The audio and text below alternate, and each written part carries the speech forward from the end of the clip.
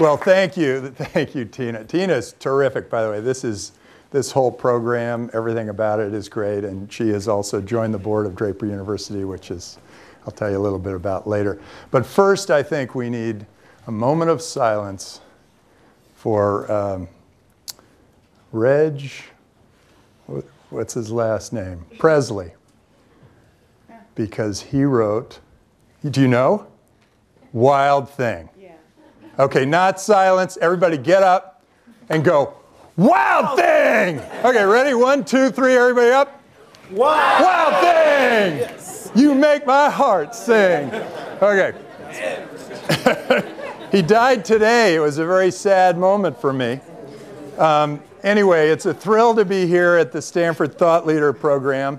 And what I thought I'd do is kind of go through 4 concepts so that you can kind of get the idea. And the best way to do this, I think, is we start with Tina. And Tina, I want you to give high fives to as many people as you can. As soon as you get a high five, stand up, give high fives to as many people as you can, and pass high fives all the way until everybody's standing up. Ready? 1, 2, 3, go.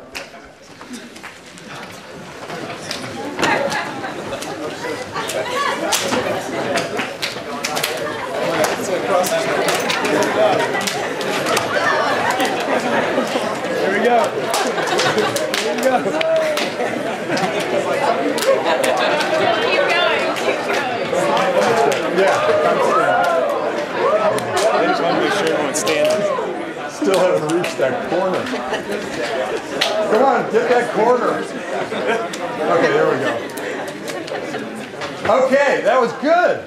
That was good. Okay, everybody can go sit back down.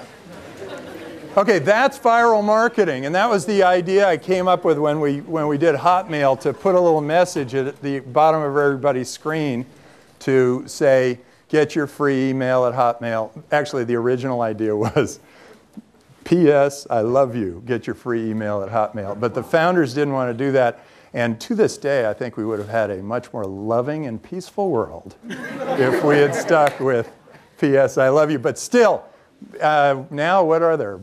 1.5 billion people now that have some form of web-based email, and that was all just, we spread it really quickly through these great guys at Hotmail who made that happen. So the second thing, what happened was viral marketing took off, but then everyone was talking to everyone, and a few people were just getting bombed with spam. And so that's where Zuckerberg came up with that social media and social marketing, so that you could have a sort of a smaller group that you wanted to coordinate with. And we won't do a demonstration of that, but now I want to talk about something. These last two I'm very excited about, because these are new concepts and they're really making the world really make our lives a lot easier. One is, oh, can I get a ride to the airport later on this afternoon? Anybody here? Anybody? Okay, great.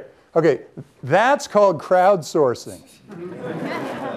Okay, everybody was given this opportunity, but there was somebody who could get me a ride to the airport. And then crowdfunding. Who would give $1 to cure lung cancer? I give 10. And he'd give 10. Okay, that's crowdfunding, but hey, that guy up there didn't have his hand up. It's only $1. Anyway, crowdfunding, I'm going to go into that in some greater depth, but those are the 4 concepts I want you to walk away with, and that's basically what they are. This has been my life.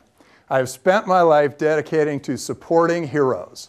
And you notice that some of these are fantastic heroes. I like the idea of superheroes because they build people's imaginations.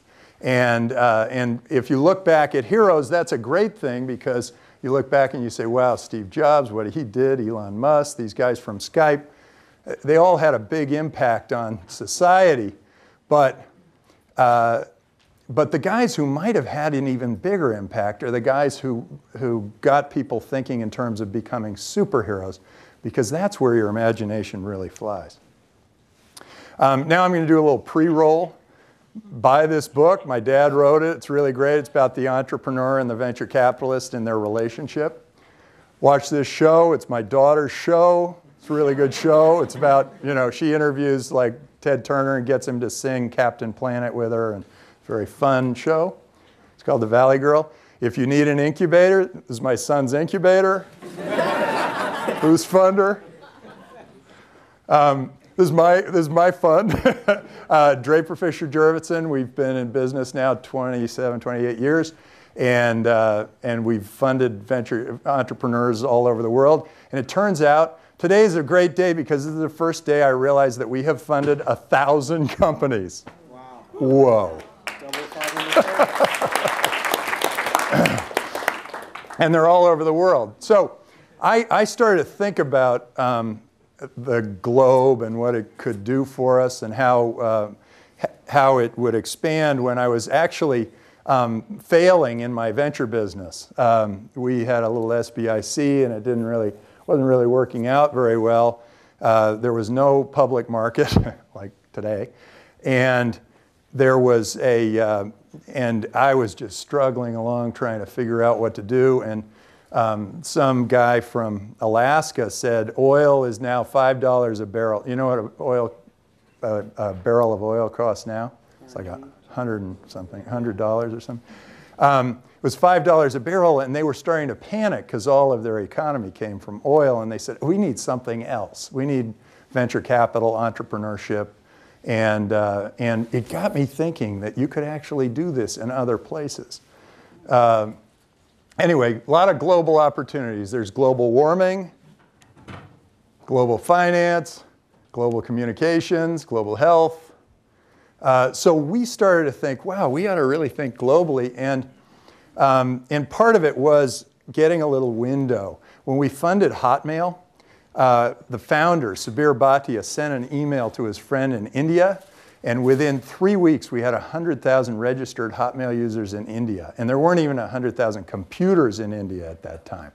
So it was, all of a sudden, we realized we could do commerce all over the world. We could spread information all over the world. A lot of great things were going to happen around the world. And so at DFJ, we made this decision to start setting up offices around the world. And we knew that it used to be the Silicon Valley required, when I was an electrical engineer, the Silicon Valley, you had to start your electronics business in the Silicon Valley because the disk drive manufacturers were here, the processors were here, the memory devices were here, everything was here. So you had to, if you were starting a business, you had to build it here. All the printers were here, everything was here. But then all of a sudden there were these companies that didn't require any hardware. So we thought, oh my gosh, those could be done anywhere. You can start a business no matter where you are. You've got the same information now on Google and Baidu and whatever as everybody else in the world. So if you are creative enough, you can start a business that spreads all over the world, and it doesn't have to be here in the Silicon Valley. Anyway, so now I'm going to tell you about my travels around the world. First of all, I told you a little bit about the Hotmail story, but it was two guys about 25, 26 years old. They came into my office. They had one idea. And then we said, that idea, we don't really think it's going to fly. And as they were walking out, they said, well, we have this other idea. And we said, well, tell us the other idea. Well, the other idea was this free web-based email. And as venture capitalists, all we're thinking about, right, is money. Money, right? So they said free, and it was like, what? It fell on 10 ears. But we thought, they have a lot of chutzpah, these two. They're going to do something for free. Well, we might as well give it a shot. So we gave them a little bit of money, and the thing was magically appeared. And the reason this is on the India slide is that Subir Bhatia was Indian. And it was after the viral marketing idea, it spread like crazy. 11 million users in 18 months, and as you know, it's everywhere. My other story about about India was we eventually set up an office in India, and my partner there, after my third trip to India, said, "Okay, are you ready to cross an Indian street?" And I'm looking, and okay, there's a cow coming across, and there's a guy with a rickshaw, and then there's a car zipping through, and a motorcycle coming this way, and it's like 7 roads are all converging on the place I'm supposed to cross, and the baby is crawling across the road, and so I said, okay, and so I get about halfway across, and I see an opening, and I run, and my partner goes, "No!" And I said, "What? I got to cross." And he goes, "No sudden movements." So what is happening in India is everyone is doing partial differential calculus every time they cross the street. There are some amazing engineers and software talent coming out of that country for that reason. So then, I'm going to tell you this story. This is fun. My good friend Tony Perkins said, "Hey, will you be at this conference? Will you speak at this conference?" And I said, "Absolutely, be happy to do it." And it was here at Stanford. And I said, and then all of a sudden, we had our first Skype board meeting in Tallinn, Estonia. And it was the same day. What's a mother to do? So I said, "Tony, I'm so sorry. I've got to go to this thing. I got to go to this board meeting in Tallinn." And I said, "But can maybe we can do it by video conferencing?" And at that time, it was like this. And I said, "Well, Tony, we'll give it a shot, and then let's have a phone for a backup." And he goes, "Yeah, okay." And at that time, Skype was just phone calls, just audio calls. And so I said, "Nicholas," and Tony said, "Well, can you get that guy Nicholas, and maybe you can do a little Q&A with Nicholas Zenstrom?" And I said, "Great, yeah, I'd be happy to." And I called Nicholas, and he says, "Yeah, oh, sure, we'll do it." And he said, "Video conference?" "Oh, yeah, we've been thinking about something like that in the lab." And I said, yeah, but we need a video conferencing system for this thing." He goes, "Oh, yeah, we got it wired." So I get there, and I'm setting up, and we're in Tallinn, and Tony's on the other end of the phone. And I said, "Tony, I think we got this thing going." And Tony says, "Okay, great." And so Nicholas turns to the door, and he goes, "Throw the switch." And I said, "What?" And he goes, "Oh, we were working on this in the back. I think we got a good alpha program going, and we're gonna do a video conference system. We're gonna run it through our own system." And I thought, "Oh, great."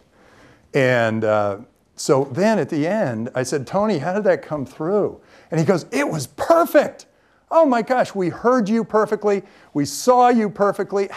It was amazing." And I turned to Nicholas and I said, "How did you do that?" And he goes, "Oh, well, we cut off about 300,000 simultaneous phone calls so that we could use the bandwidth."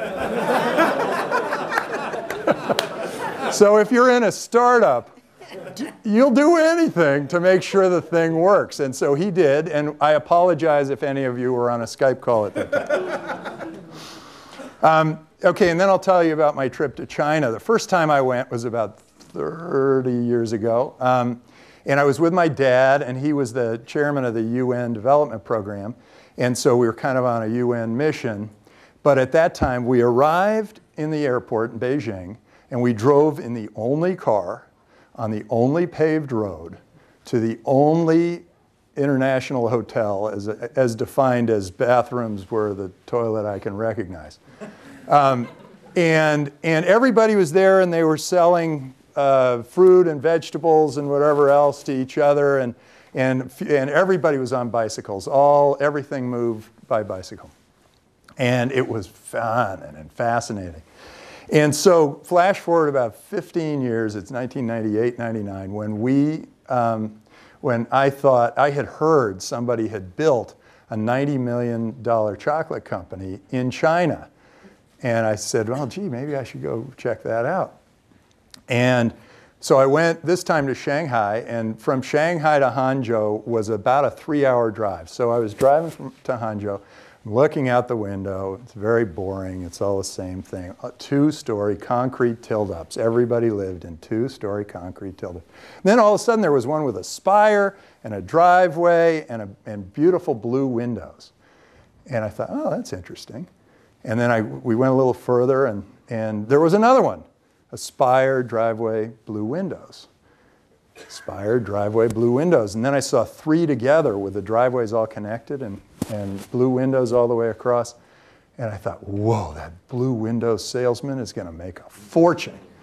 And then the second thing I thought was, oh my gosh, it's just like the 50s here, where it was keeping up with the Joneses. If Jones had a refrigerator, you had to have a refrigerator. If he had an oven, you had to have an oven. If he had a cell phone, you had a, well, the cell phone came later. So I thought, wow, this is a really interesting opportunity. And so I met with some big finance minister in China, and I said, he said, hi, we want you to invest all your money in China. And I said, oh, I never invest in China. And I was a little bit trying to provoke him. And he said, well, why not? He said, because this guy who built the $90 million chocolate company here got nationalized. You guys just took it from him. If you want people to invest here, they have to make a lot of money, and they have to be able to repatriate that money, bring it back to their country. And if they see 1 or 2 people making a lot of money by repatriating, it'll be Katie bar the door. People will be lining up to invest in China. And I couldn't tell whether the translator had said it right or anything, and whether he kind of nodded, but I wasn't quite sure. But I think he was really listening, because somehow that's exactly what ended up happening. And a lot of money went into China. And we started to make investments in China. And our first ones, we thought, oh, we're going to China. Well, it's a new country, and so we started giving money to people, and really, literally, this was giving money, to people who, investing, to people who said, I have great government connections. Okay, you guys would have known. We lost all our money in all those companies. But we started to think, well, what do we normally do? Well, we invest in these driven, dynamic, interesting entrepreneurs who make great things happen. And so we started to do that, and just with small amounts of money. And from there, we got Baidu, which is the search engine for China, and Focus Media, which is like the Clear Channel for China, and YiPay, which is like the PayPal for China.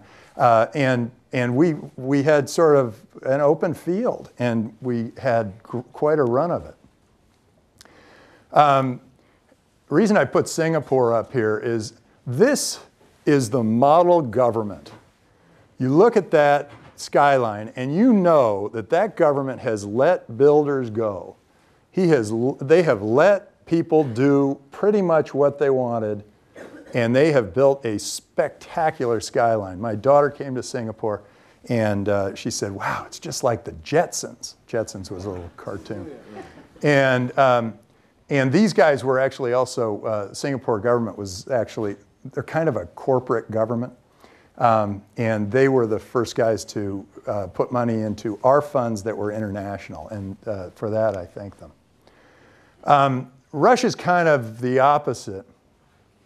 We've had 4 false starts in Russia, or 3 false starts, and now we're trying for another one. The false starts were, they committed $100 million to a Russian fund that we were going to run, and they were all set to go. And just before they wrote the check, and this was a group inside Russia that was well respected and whatever. Just before I wrote the check, Khodorkovsky got put into jail, and it turned out that was all his money, and so it got frozen, and so that was our first false start.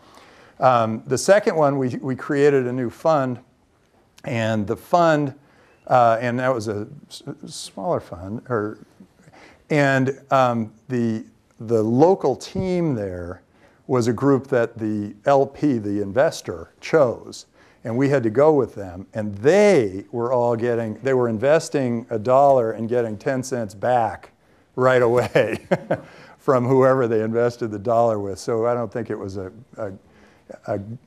particularly good model. But there were a few good companies that came out of that, and we were kind of thinking, gosh, I want to help this Russian group. So the last time I went to Russia, by the way, don't go in January. I walked outside, and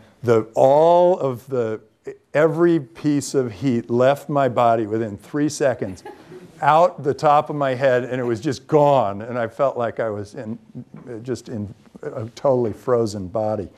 So we started this great fund, and I went to visit Russia, and I went to the Hermitage Museum. I went to St. Petersburg. Moscow's one thing. It's sort of like a big facade, and everything else is poor as dirt. But St. Petersburg is a spectacular city, and it is so gorgeous. And you can imagine that in 1800, that it was so cool and so amazing. And I went into the Hermitage Museum, and they've got the greatest collection of Van Goghs and Renoirs and whatever in the world. This makes the Louvre look like podunk. But the floors dirty, the walls are graffiti. The whole place is a total mess. And what happened, I said, what happened here? They said, well, 75 years ago, the Bolsheviks came in, and they were mad at the wealthy Russians. And this is happening in our country now. They came in and they made business illegal. And let this be a lesson to all of us. They made business illegal for 75 years. So imagine this. You're an entrepreneur. Your father believes business is bad. Your grandfather believes business is bad. And his father also believes business is bad and illegal. You have no role model. That is a horrible place to be. And if you have that entrepreneurial vibe, you don't even know how a free market works. It is a scary place to be. Anyway, so I'm hoping that if we keep at it long enough, a generation will go by where at least the father and mother will have understood the free market before these kids start businesses. But boy, there is some great technology coming out of Russia. I met with the president of Ukraine, and he again said, oh, we want you to invest in our country. And I said, I'd never invest in your country. And he said, what do you mean? We made it, he was very proud of himself because he made it so I was the first person to set foot in Ukraine without a visa. They made it so that we could go to Ukraine freely without a visa, which is a great idea. Get rid of all those borders. Anyway, I said, I'd never invest in Ukraine, doing the same sort of thing. And he goes, why not, why not? And I said, well, it takes 23 bureaucrats and 6 months before you can even incorporate a company here. And he said, that will be 1 bureaucrat, 1 week. Now, it never really happened. And he got sort of thrown out of office. But he was quite revolutionary. He led the Orange Revolution. And the Orange Revolution was won by text messaging. And he was able to say, he was able to keep the pressure on the Capitol 24/7 by having people keep the supply chain going through instant messaging. And the supply chain was things like, get more flowers to the pretty girls in the front row so that they can, front line, so that they can put the flowers inside the guns that the guards are holding. And get pizza to section A3, they're running low on food. And get beer over here he needs more beer because he shouts much louder when he's got beer. So they did it all with text messaging. And so I started to think, oh, interesting. Governments are going to change. And then Egypt and Tunisia fell because of Facebook and Twitter. We have this power, this social networking power. Geographic borders are going to fall. It's going to be easier to move from country to country to country. And these guys who are sort of at the top, power hungry, whatever, are going to be overthrown. And the best governments are going to rise. And so we've got a new system now. It's competitive governance. The guy who was the king who said, who basically was on the buy side, now has to turn around and he has to be on the sell side and say, come to my country. I want you in my country. And for entrepreneurs and venture capitalists and money and corporations, they are in great demand in countries all over the world. And hopefully the U.S. will follow suit and compete. Currently, they've been dropping. U.S. used to be #1, bar none, #1 country to do business in. And now they're #4, and it seems to be dropping. And this is one of the reasons. You guys get to see this. It's definitely worth looking at. Okay, we have what Dr. Seuss created this great book. It's called, I think it's inside one of the other books, but it's The Bee and the Bee Watcher. And see, the bee goes around and he works really hard. And then there's the bee watcher who wants to find out how that bee has been so productive. And so he sits and he watches the bee. And then he reports back, and they don't quite believe the bee watcher. And so they bring in the bee watcher. And so the bee watcher is watching the bee watcher watch the bee. And then it gets, of course, Dr. Seuss, it gets completely out of control. And there's the bee watchering, watch the bee watching, watcher, watch. But the whole idea there is we have the bees. We are the bees. And we don't need as many bee watchers. You have too many bee watchers, you start getting signals like that. And right now, the U.S. government has gone from 8%, where it was 8% overhead, which is reasonable. 1 out of 12 people is a bee watcher, to now it's 45% overhead. And overhead is defined, so it's like 1 bee watcher for every bee, and it's a little like. It's a bad trend, and I think it's systemic, and we got a big problem. So see what you can do about that, guys. So here's my slide on competitive governance. You've got, first on the lower right-hand corner, you've got all those great countries that are now going to be a part of Arab Spring, which was the overthrow of Egypt and Tunisia. Those countries are coming next.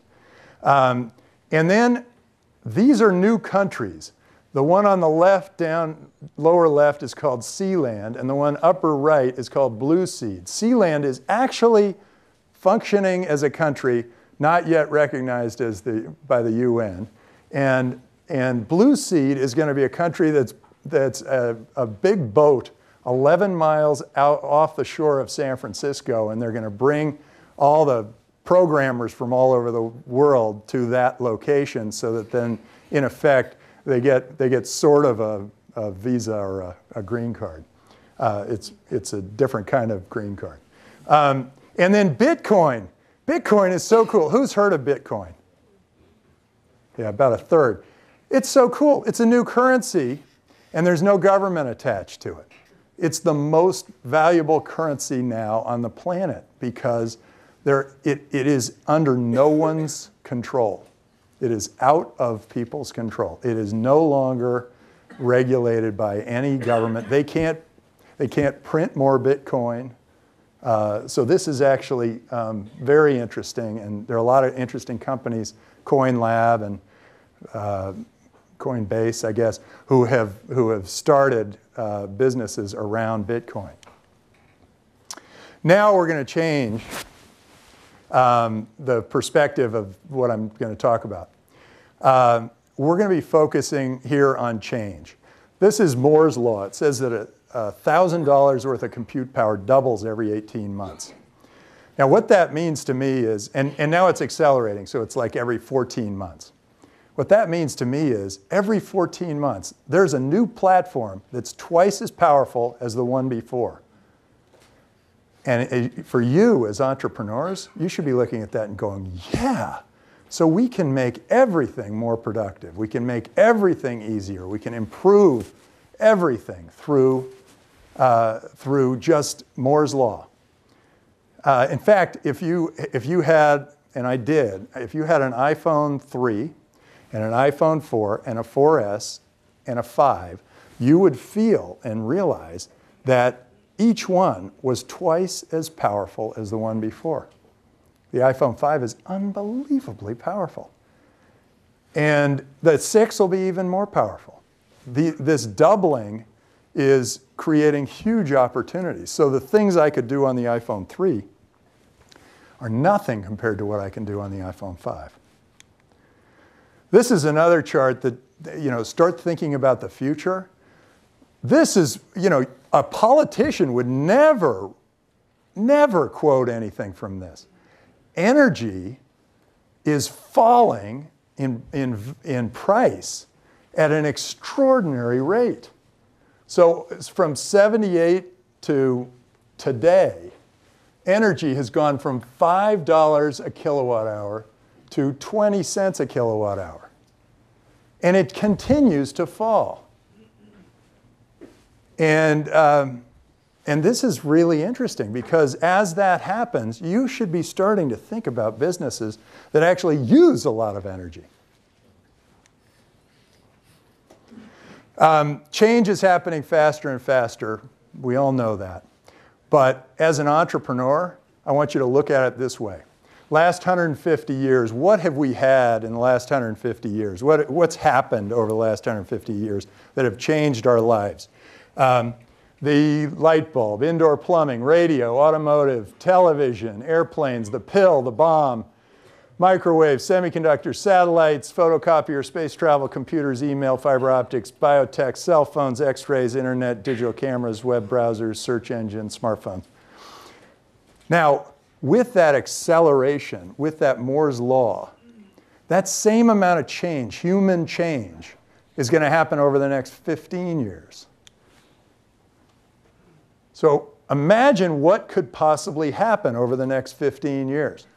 We could have a near infinite energy supply, desalinated water that's easy flowing, self-navigating electric cars. Maybe they'll fly.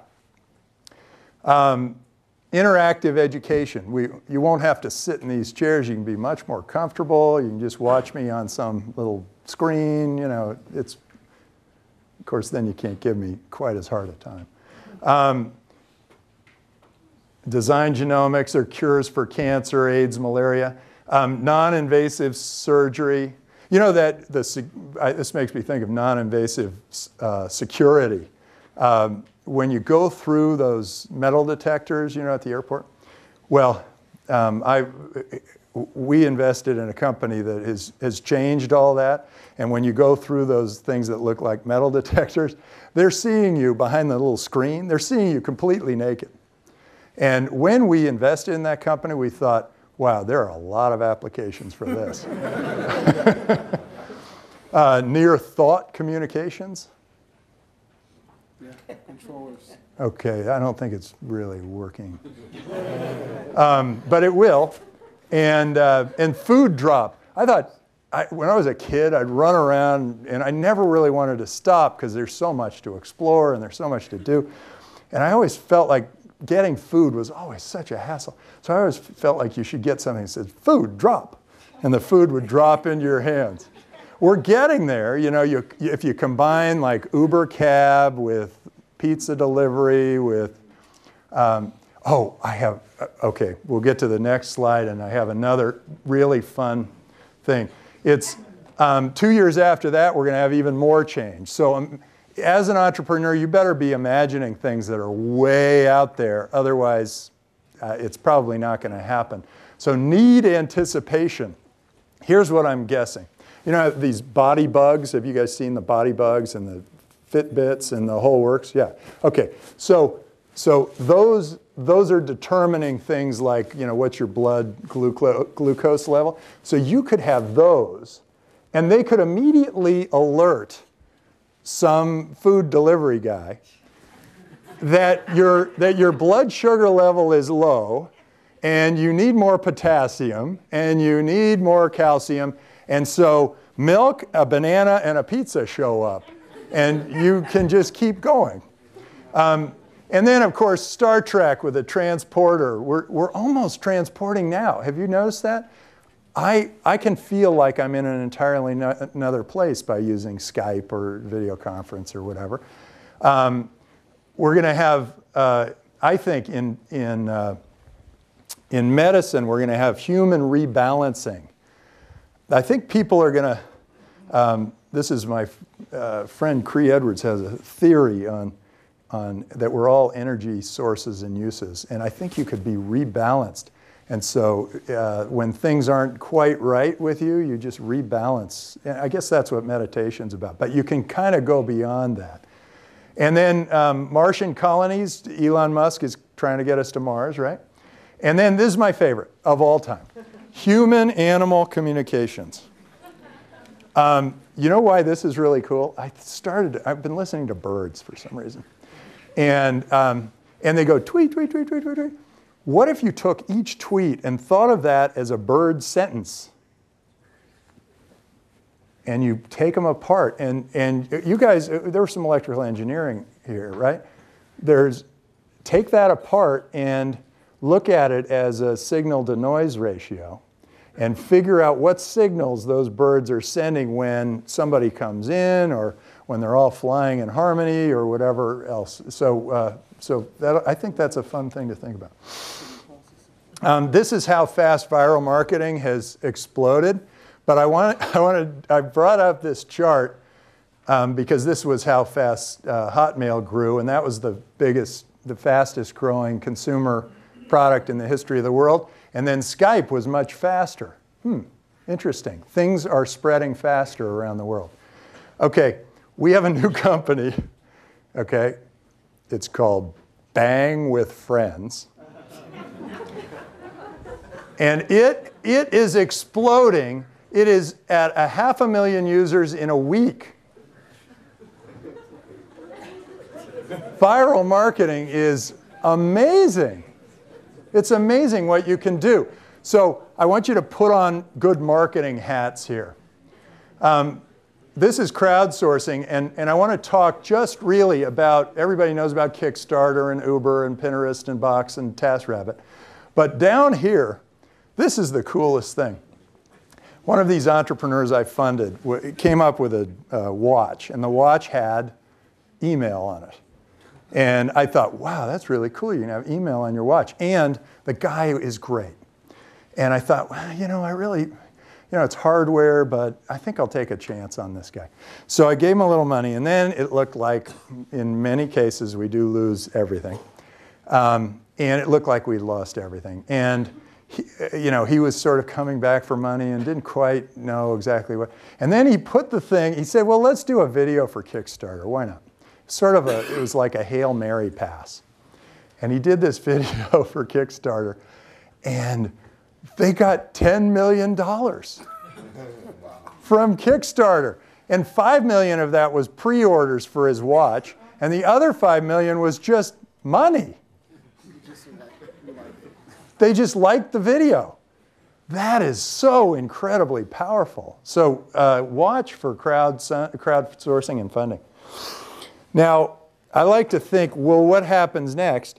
And what's happening with viral marketing, with things spreading, with crowdsourcing, is that distribution is becoming a commodity. And the reason I know is I was watching TV, and I was trying to do a pay-per-view, and they said, pay-per-view, which service would you like to use? Amazon, Netflix, da-da-da-da-da. There were 6 or 7 of these things. And I thought, whoa, distribution is commoditizing. Those guys are all competing to send me my pay-per-view. So if the distribution's commoditizing, then technological breakthroughs are going to spread around the world faster than they ever did before. So what that means to you as potential entrepreneurs is you better be thinking not just a couple years ahead or the next step. You better be thinking the next step, and then what's the next step beyond that, and then what's the crazy step beyond that. If you're in the crazy step area, you've got a good shot at success. If you're in the next step area, you will not, well, it will be very difficult for you to succeed. So when you go through this process, you better step back and you better think, before I dive in here, it has to be more than good idea. It has to be good idea that will take advantage of the trend that may be happening not even now, but 3 or 4 years from now. Because otherwise you're competing with big, huge companies that have many more resources than you do. Venture capital is changing. So because of this, I have to change my own business. I have to figure out what to do. I don't know what to do. It's not going to be the same as it was before. We got crowdsourcing, and we got crowdfunding, and we've got angels, and we've got incubators, and it's a whole different game than it used to be. So I have to start thinking, not what's next, but what's next after next after next. Here's what I look for an entrepreneur. I'm looking for somebody who breaks down walls. These companies like the post office was broken. All these things I thought would be here forever. I thought the post office, Ma Bell, trade, the neighborhood would all be exactly the way they were when I was growing up. I didn't think things changed. And then all of a sudden, Hotmail blew out the post office. You don't have to write letters and lick the stamps. And you guys probably haven't even done that in your lives. And don't, because it's like poison. Telecom business got turned on its ear because of Skype. Trade, all trade has changed because of eBay. The neighborhood has changed because of Facebook. I asked my son when he was about 12 years old, I said, why don't you go out there and play with your friends? And he goes, I am, Dad. And he was sitting there looking at his Facebook page. And then research, advertising, libraries, whatever. Google has just kind of blown all those things out. So when you go after something, make sure you go after something very big. As an iconoclast, go after something big. So I'll give you a few examples of things you might want to go after. Venture capital, investment banking. Wherever there's sort of a monopoly, go after that. Go blow it up. Medicine. There are like, I don't know, 10 big drug companies, and they control all the drugs all throughout the world, except for the ones that you've been trading in. He had his head down, so he doesn't know I pointed at him. And so look at areas where there's a big monopoly and see if you can blow it up. Government. Government is one big, frothy, sloppy, oozing monopoly. And it needs to be cut and better, more efficient, and people need to go out there and become part of the free market and not just sit there and go, I'm sorry, I don't like the color of your curtains, which is what they do to me when I'm building a new school. Clever business models. Look for zeros in your business model. Amazon figured out how to get a 0 accounts receivable and 0 inventory. They had the biggest bookstore in the world, never held a book. That was huge. That changed the whole nature of a balance sheet and an income statement. Look for these. I look for these things. I look for these crazy, whoa, where did that come from? The black swan. So those are the 3 things I look for. And disruptions, we've funded some very interesting things, but the one I'll point out is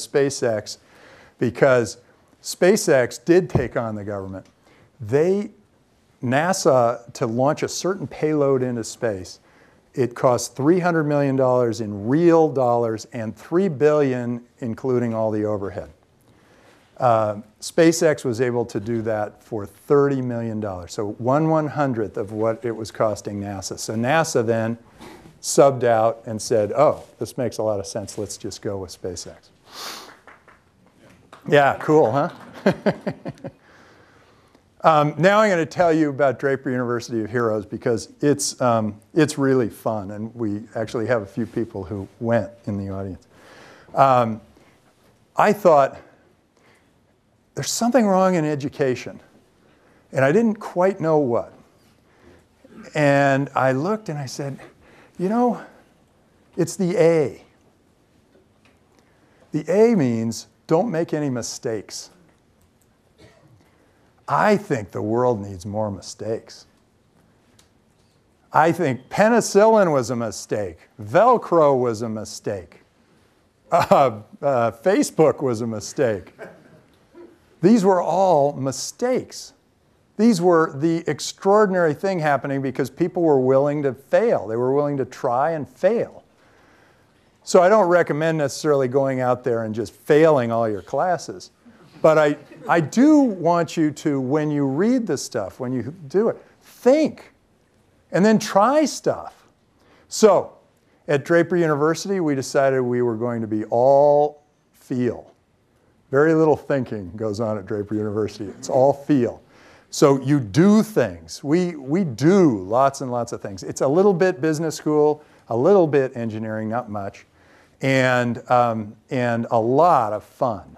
So, and we graduate everybody with the degree of change agent. And the way we get them thinking change, you live there. The way we get them thinking change is from day one when we play volleyball, I say, okay, we're going to all play volleyball, and then I give a ball to each team, and I say, okay, serve. And so both balls are in the air at the same time. And so then I say, if some team wins 3 points in a row, you can start a new rule that everybody has to follow. So they're hopping on one foot, speaking in Spanish, you know, they're doing it left-handed, whatever. And it gets people's imaginations going. So we changed the rules of monopoly, the rules of risk, nuclear risk. We changed the rules of baseball. Can you imagine an American being willing to change the rules of baseball? Anyway, we gave it a shot. And then we have, you know, they learn cooking and riflery and yoga and painting and Audrey, what else did you learn? Go-karting, karaoke. Oh, she has a voice. It is unbelievable. Gorgeous voice. Maybe we'll get you up here to sing with me. You want to do that? Yeah. Anyway, it's great fun. It's 8 weeks. You can take a quarter off from Stanford. Tina will give you 8 units of A. And you can come and we have survival training, both urban and rural. And I don't like to tell you too much about the survival training because there are some interesting surprises you'll run into. And then we teach things like viral marketing rather than marketing 101.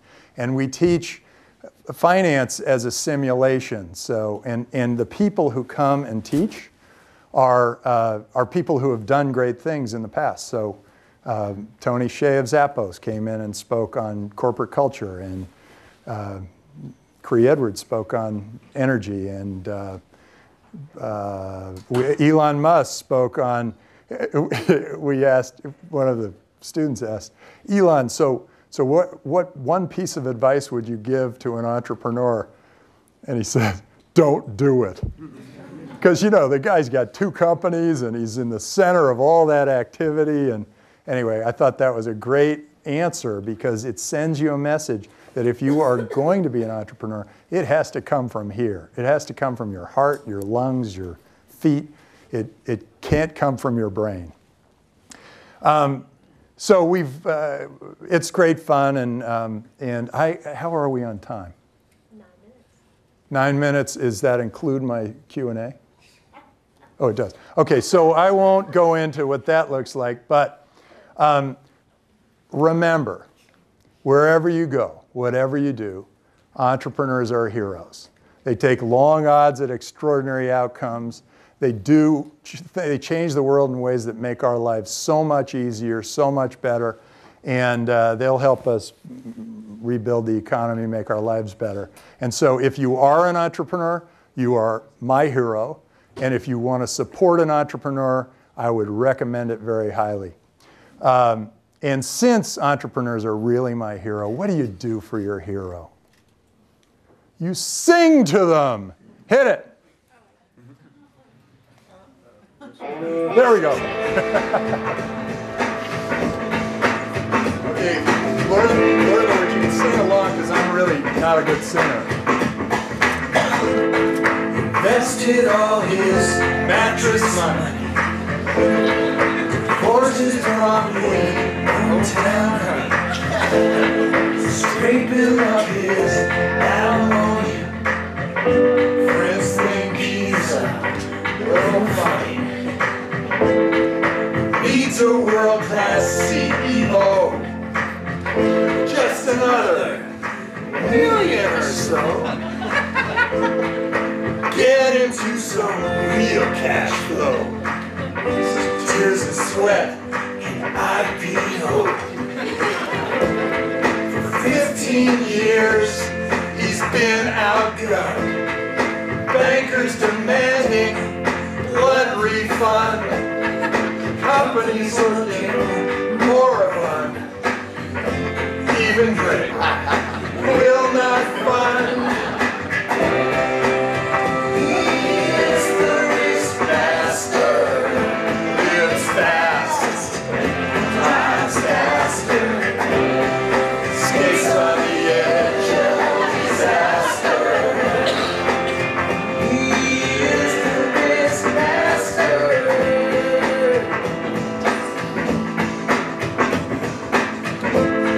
Got a mission, company vision, artist's ambition, gut intuition, fearless and free employee. No guarantee for the corporate escapee. Team fights on against the trend. Had to lay off his best friend. Called a recession, seems like depression. Chapter 7, is this the end? Then a salesman shouts, we got it! The company's gonna show a profit. To think the papers ran quixotic. The sky is open, astronautic.